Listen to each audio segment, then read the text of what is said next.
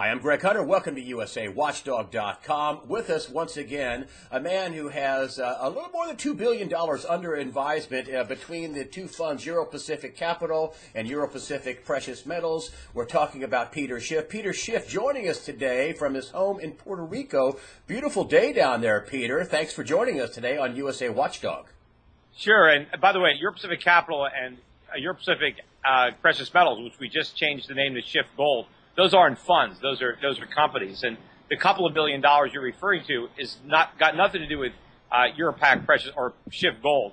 There we buy gold for customers and we ship it out. But the money you're talking about is the money that we have at Euro Pacific Capital, and some of that money is actually actively managed by me, and some of it is just in brokerage accounts that we advise on. Well, you're a big money manager, that's for sure. And well, in the scheme of things, I'm pretty small. But well, hopefully I'll be getting bigger. Well, you're a smart guy, that's for sure. And Thanks. we wanted to get your views on what's going on in the U.S. dollar, big reversal in the dollar and gold, dollar down, gold up. What's going on in the markets? Why is the dollar so strong, and why has gold been so weak? Well, I think the reason is because people are foolish. They don't actually understand the fundamentals. See, the biggest disconnect right now is between the real state of the U.S. economy and the fantasy land that a lot of investors believe exists. Everybody is of the opinion that the Federal Reserve's monetary policy worked, right? That because they did QEs 1, 2, and 3, and they kept interest rates at zero, the Federal Reserve saved the U.S. economy. They solved all the problems, and because the problems have been solved, we no longer need the Fed. They can end quantitative easing. They can raise interest rates back to normal. They can shrink their balance sheet by unloading the treasuries or letting them mature, the treasuries and the mortgage-backed securities, and that everything is fine. That is complete fantasy. I think there is a bigger disconnect now than there was just before the 2008 financial crisis or before the bursting of the dot-com bubble. The truth of the matter is the Federal Reserve didn't solve any of our problems. They made them all worse. And we're more dependent on QE now than ever before.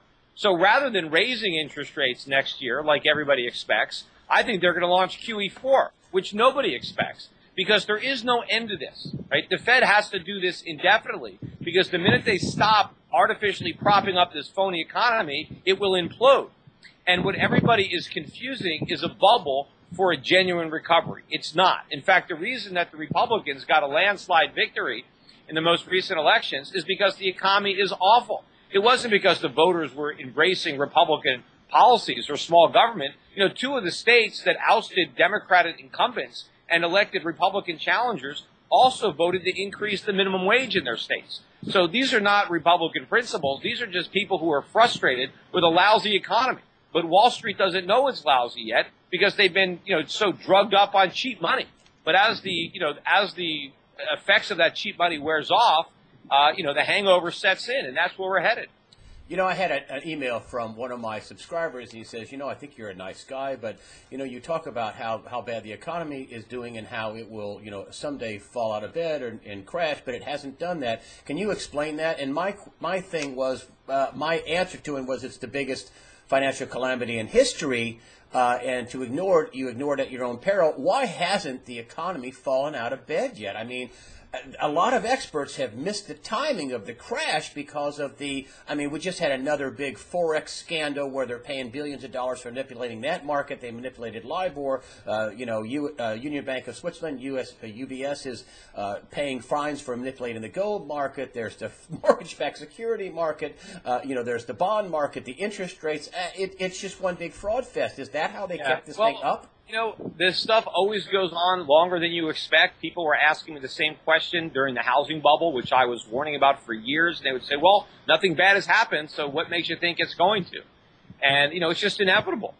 The fact that we've been able to postpone the day of reckoning for so long just makes the problems worse, which means the day of reckoning is worse because the longer into the future or the further back into the future we deal with the consequences, the bigger the problems are, and so the bigger the consequences. So just because it hasn't happened yet doesn't mean it's not going to happen. In fact, right now, part of the reasons that we're able to continue this charade is because all the other countries, particularly Europe and Japan, are in so much trouble that people just assume that, we're the safe haven. And they think that we're the only economy that's recovering, and we're not. It's just like a mirage in the desert. And the closer you get to it, eventually you find out that it's an illusion what you've been looking at. Because the only reason it appears that we're recovering is because we took more drugs than everybody else, so we're still high. But, as the Fed has now weaned the economy from the QE, they're not doing nearly as much as they used to. I think we're headed back into recession. And what is the Fed going to do to avoid that recession? More QE. And maybe that's going to be the wake-up call, because the only reason we've been able to get away with it is because people believe it's temporary. They believe it's going to work. They believe the Fed has an exit strategy. When they realize it didn't work, it failed, and because it failed, it's never going to end. It's going to be repeated indefinitely, that it's QE infinity, which is what I said from day one, that once we went down this road, we would never stop, that we would, if we have an economy that lives by QE, that it would die by QE, and that's exactly what's going to happen. Are you concerned about the record high after record high on the stock market? I mean, it's last week, more record highs made in the U.S. stock market. And to your point, I mean, I'm listening to the financial news and they say, oh, look, consumer sales are up. I don't know if that's, reflective of real true inflation, but consumer sales were up and new highs on the stock market and everything looks great. And you say? Well, it doesn't look great at all. In fact, if you look beneath the surface of a lot of these headlines, you'll find that the news is not nearly as positive as the spin that Wall Street is putting on it. But look, the stock market gets it wrong a lot. A lot of times the market is rallying right before a major economic implosion. And I think this is a head fake. I think the market rally is not going to last. I think we're going to have another big correction. I do think a bear market could be averted by QE4. But if the Federal Reserve actually does what people believe they're going to do, which is end QE and raise interest rates, then the market's going to collapse. Then we're going to have a vicious bear market. It's because I believe the Fed is going to cave in and cry uncle and give the drug addicts on Wall Street exactly what they crave, that I don't think the market's going to implode. But I do think the dollar will implode eventually, and so I think that's going to eradicate a lot of the nominal gains in U.S. stocks, which is why when I advise my clients, I'm telling my clients to invest abroad, to get out of the U.S. stock market and get out of the dollar, to own stocks in other countries as a safe haven, not only from inflation worldwide, but inflation in particular in the United States. I know you're big on gold, and we had a big reversal in gold last Friday.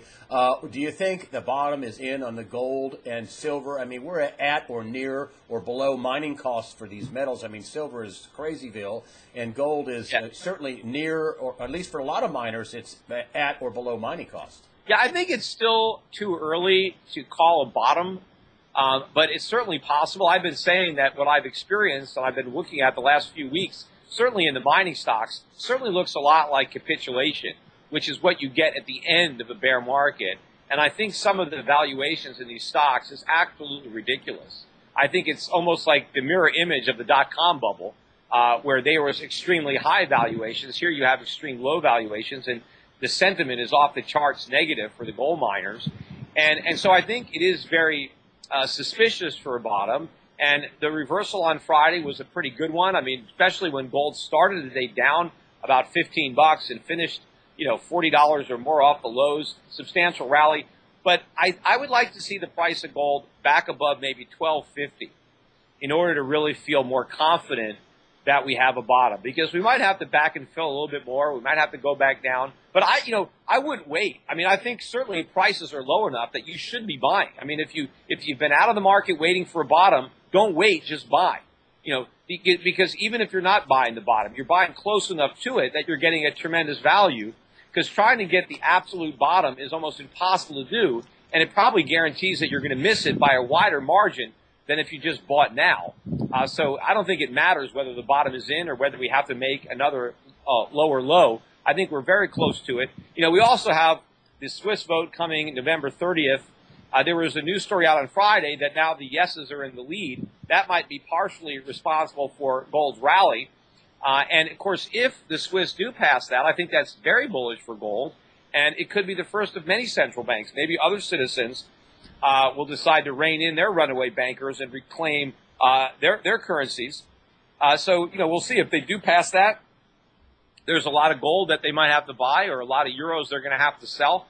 And the sentiment. I mean, this is the best, negative sentiment you can ask for forming a bottom. And especially since the fundamentals really, in my lifetime, I don't think have ever been this good for gold. Because normally you have a situation where you have central bankers that have positive real interest rates, and they're promising no inflation, price stability. And now what do you have? You have all the major central banks at or near 0% interest rates promising inflation. They're saying that price stability is now a dangerous thing because it's too close to deflation, and so we need at least a 2% inflation rate every year to provide a comfortable buffer zone. I've never seen a situation where you have so much money that's been printed and so much money that's going to be printed and that central bankers are promising to print, yet people aren't smart enough to know they should be buying gold. Well, they'll figure it out eventually. So what do you think happens between two predictions here, if you can, or at least what your sentiment is? Between now and the end of the year, what happens to gold, the stock market? Do we think we get out of this without a major dislocation or a force majeure or failure to deliver? And then that's for 14. And what do you think is going to happen into 2015? Yeah, well, it's only about, 6 weeks left of the year, and so it's hard to know what's going to happen in the 6-week time span. But what I do believe is going to happen as 2015 begins to unfold is I think the GDP numbers that we just got for the third quarter, my guess is that 3.5% print is going to be revised downward, maybe even below 3%. I think the fourth quarter is going to be less than the third quarter, so in the twos, and it could be even in the ones. We'll see. But the economy is clearly decelerating from a GDP perspective. I think the first quarter of 2015 is going to be very weak. It might even be a negative quarter. And I think the building of negative numbers, and I do think that we can start to see a reversal in the gains we've made in lowering the unemployment rate early next year. I think a lot of companies have been reluctant to fire people because they've been waiting for this recovery to emerge. I think when they're disappointed and we don't get it, there can be a lot of pent-up firing. Meanwhile, the jobs that have been created are lousy jobs. I mean, we're still destroying full-time jobs and replacing them with low-paying part-time jobs, temporary jobs, service sector jobs. But I think as the negative news begins to mount, you're going to start to see a big change in rhetoric coming out of the Federal Reserve, preparing the markets for QE4 and taking these rate hikes off the table. And that at some point should really provide the momentum to spark a turn in the dollar and in the gold market. Even if, we may have already bottomed, but I think to see that type of indication of an easier monetary policy when nobody expects it, that will really send gold prices much higher and reverse this big rally we've had in the dollar. The dollar index is near 4-year highs. We're at a 7-year high against the Japanese yen. And the reason the dollar has got so much support is because people think we're going to be printing less money than everybody else. When they realize we're going to be printing more money than everybody else combined, right, the bottom's going to drop out of the dollar. Peter Schiff coming to us from his home in Puerto Rico. I know it's windy, and the computer moved a little bit, but wow, fantastic commentary. Yeah, this is the first interview I'm actually doing from out here on my deck. So, okay, well, I'm so happy that you took time out and came on and gave us your analysis here on USA Watchdog. Yeah, Peter Schiff. One thing, if people want to learn a little bit about why I'm down here in Puerto Rico, we just put out a video that you can watch. It's a half-hour video for free. If you go to the website USTaxFreeZone.com. It's US Tax Free Zone. There's a half-hour video that we produced with Doug Casey about why so many Americans are now moving down to Puerto Rico and what the benefits are of coming down here. Excellent. Very, very good. Hopefully you guys will put a link. Send me a link, and I'll put a link after the end of this. There's a method to my madness here in Puerto Rico. I got you. Peter Schiff, Euro Pacific Capital, Euro Pacific Precious Metals. Thank you so much, sir, for joining us today on USA Watchdog. Hey, anytime.